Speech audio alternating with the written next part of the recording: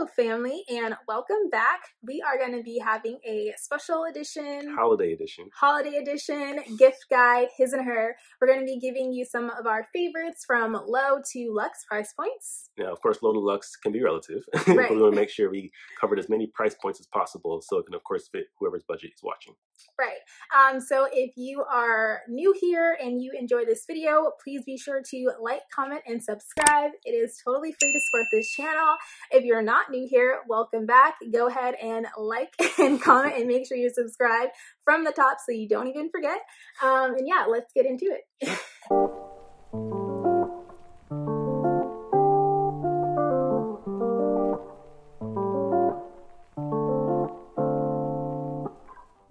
So the first gift I have for you to get your significant other is cologne. Cologne comes in various price points. You can get one relatively cheap, such as like a Sean John cologne. One of my personal favorites is Unforgivable. Now the clothes I can't vouch for, but the scent is stellar. And I probably get the most compliments on this actual cologne at all my colognes. While on the more luxurious end of things, you can do something as expensive as Yves Saint Laurent, which is another one of my favorite colognes. Definitely amazing smell, but at the same time, it's going to be a little higher price point than a good old Sean John. Cool thing about the cologne purchase is that not only does it benefit your significant other, but it also benefits you because your partner will be smelling amazing. Yeah, that's fair. So the number one item on my list of the Her Guide is jewelry. Surprise, surprise. I think jewelry is such a perfect accessory or something that can accessorize every outfit from, you know, being a bride to a wedding guest to just jewelry that you may wear to the gym because it's your everyday jewelry that you sleep, you shower, and you just don't take it off. I'm that kind of person. I just can't be bothered at the end of the night. Okay, so my first brand on the low end is Movement Watch. I think you got me a watch from there like 2 or 3 years ago, and I'm actually wearing it today for the video. I still love it. It's just like a really pretty rose gold. It's the Boulevard watch. And yeah, they just have some like really pretty designs at like really comfortable price points. I also really like Missoma. I wear these earrings like almost every day. They have like super beautiful rings. And all of their stuff is either fine jewelry or I believe 18 karat gold vermeil, which is like a gold plating over sterling silver, but it doesn't tarnish. Again, I still shower and sleep in a lot of this jewelry. On the higher end, this Black-owned, woman-owned brand, Omi Woods or Ami Woods, I'm not quite sure how to pronounce it, but they ethically and locally source a lot of fine jewelry, 18 karat gold, 14 karat gold from Africa. So yeah, of course it's going to be on the higher end because you're getting fine jewelry, but totally worth it. I'm not wearing any of those pieces right now. And on the high end, there is Cartier, which I'm sure we're familiar with. They have things, you know, that range from $800 to like, you know, $25,000 and beyond. Yeah, I'm obviously not going to recommend like a $25,000 piece, but I think a nice entry-level jewelry for your significant other is their Cartier Love Ring, which I am actually wearing on stacked with my Missoma ring. I don't know if you can like really see that. Yeah, so you got brass knuckles on. So yeah, anyway, it pairs really well together, like again, low to high end. So that's like, if you wanted to kind of get into like entry level fine jewelry, that's the way to do it with rings. So number 2 on the His Guide are headphones. Especially nowadays with a lot of people working remote, it's definitely a good purchase to have a solid pair of headphones that you can use, whether you're listening for personal time or listening for it at work. Yeah, conference calls. Yeah, for sure. So my favorite are the Sony 1000 XM3s. I did quite a bit of research. I'm really into music, so the quality of headphones is definitely a very important aspect of my life. I actually tried out the Bose speakers, which are a little more expensive but have more bass, and I also tried out the Beats, which probably are cheaper but have not as strong quality. So I feel like Sony's perfectly... The AirPod Pros. Yeah, AirPod Pros, they work for some people. For my ears, for some reason, I wouldn't be able to stay in. So it really depends on your ear and the shape of your head. But otherwise, the Sonys are definitely right in the middle. They have amazing sound quality, pretty affordable, and I really can't go anywhere without them, to be honest with you. Yeah, you do wear those like quite a bit. Also, the noise canceling on it is like superb. Like I could not hear Rianne talk to me if I had these on with noise canceling on. So yeah. Number 2 on the Her Guide is white sneakers. I just think that white sneakers are quintessential classics, and as long as you know your girl's shoe size, you can't really go wrong. So I'm going to be showing some of my favorites from like the low end to a little bit higher. These are called Beja or Beja. They're a Brazilian brand, and I really love what the brand stands for because they make the rubber sole with 100% recycled plastic from the favelas. So it is I don't know, just like ethically sourced and made, and they pay their workers living wages. So I just think that's awesome.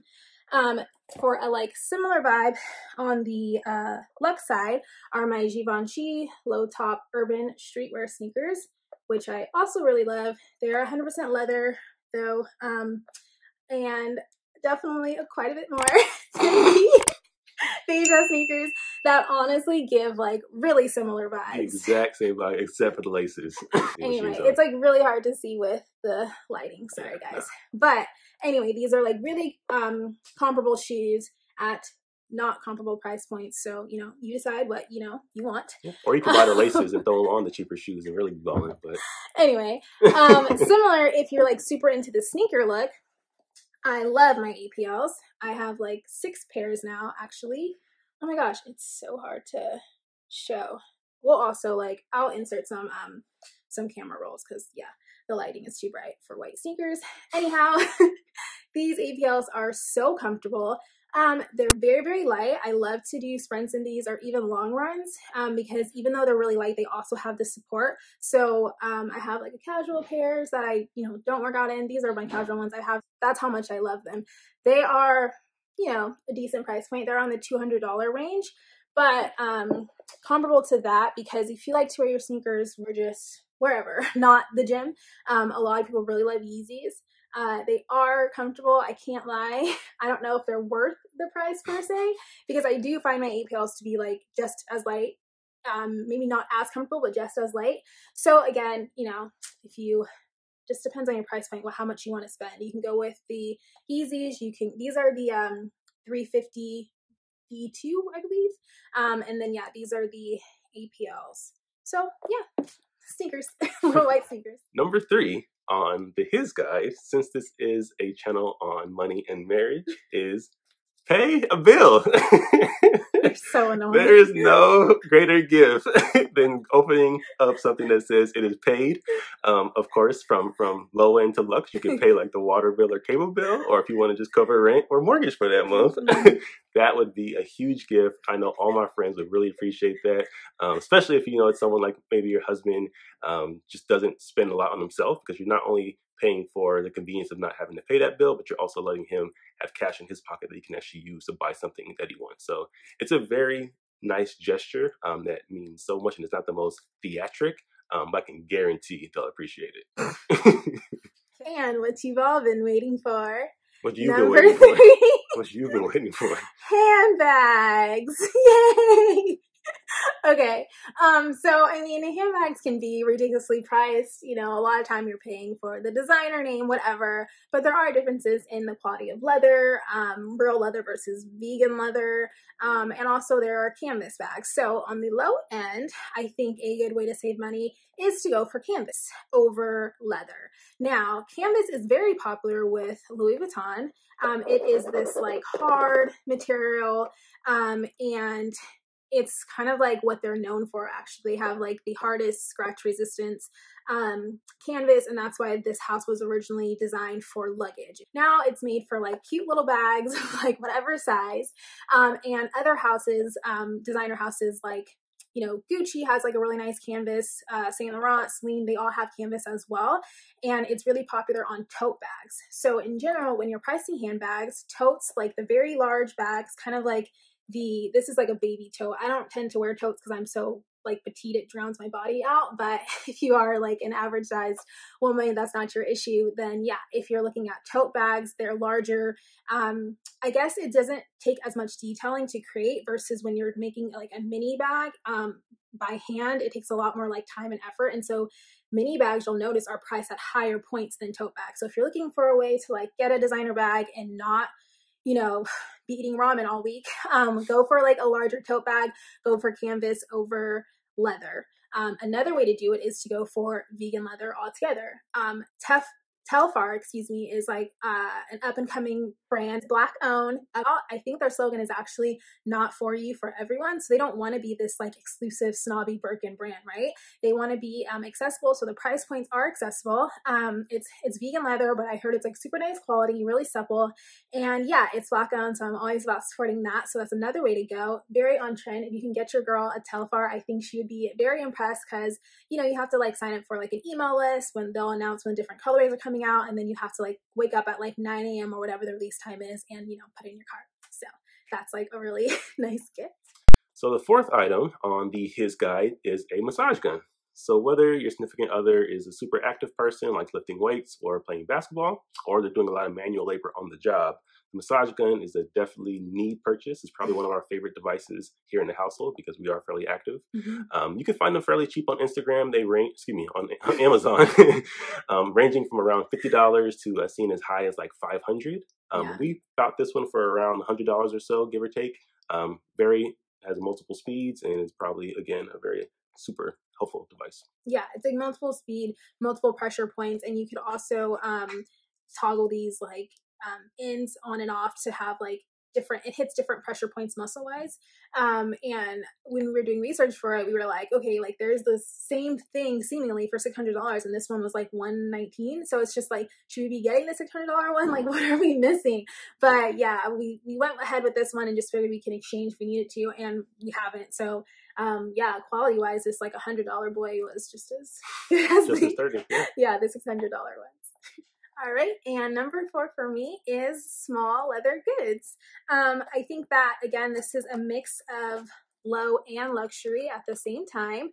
I just find these so cute to, like, you know, pull out of whatever bag and you just have a little, I don't know, cute design from like whatever house is your favorite.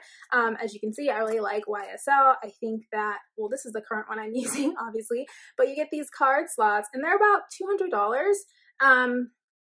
And then like that's for your money. Yeah, I mean, this is like low lux together, right? Okay, I mean, let's clarify that. It is a wallet. Like I literally have, actually you're supposed to put like 1 card each. I have like 2. It is a wallet. I have all my cards that I need. I have my cash slot that I need. I could also fit coins in there if I needed to. And yeah, it's just like a cute little flex and you pull out of your like Telfar bag, right? I just think it's just so cute. This is a key holder. This one I got personalized with like my initials. I think is really cute. If I'm really trying to downsize and I do need my car keys, you add your car keys here. I can put a credit card here, right? And you just fold this up and you have like your small bag, or you put it in your jacket pocket, what have you. And this is like all you need. And this is like another, you know, small leather good. It's a wallet. It tri-folds. There's like a slot back here where when I used to ride BART, I'd put my BART card back there so I can just hit it on the thing and not have to like touch it because I think that's gross. It tri-folds. You have your card slots. You have something for like your coins. So yeah, I just think it is a nice way, again, if you wanted to have like a luxury or designer good, but you didn't want to pay the price point for like a $3,000 bag, you can instead spend $300 on a wallet. So yeah.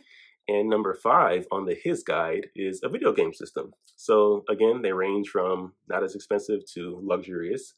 One that's very affordable is the Nintendo Switch. This is a really cool console only because it has like a lot of friendly like Mario games that you can play. My wife and I are pretty competitive, so we enjoy going head to head on like Mario Kart, and we recently bought Mario Tennis. A great bonding video game console.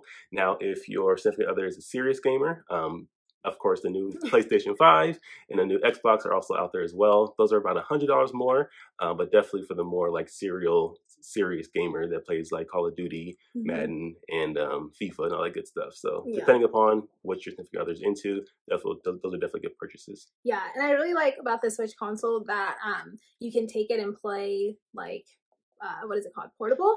But these little guys you can get covers for. So like I've seen really pretty like champagne gold ones or like off-white. So you can like share the gift. So if for some reason you wanted to take it for the weekend because you had a business trip separately, you can switch out these covers to make it cute. And then yeah, I would actually carry this around, but not in this like blue red situation. So yeah, I think that also is a great gift. And my number 5 is also more practical. I have these. I'm not gonna like obviously go grab them from the kitchen, but the Nespresso My goodness, that has been my source of joy every morning, all quarantine. I haven't had to go to Starbucks or any other house to get my coffee.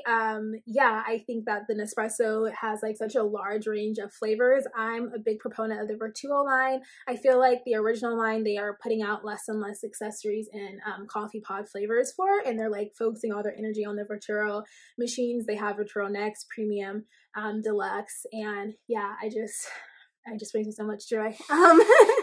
You can catch them on sale a lot, whether it's on the direct website on Amazon, especially during this like holiday time. So there will be a lot of sales, or even after Christmas, I'm sure they'll go back on sale again.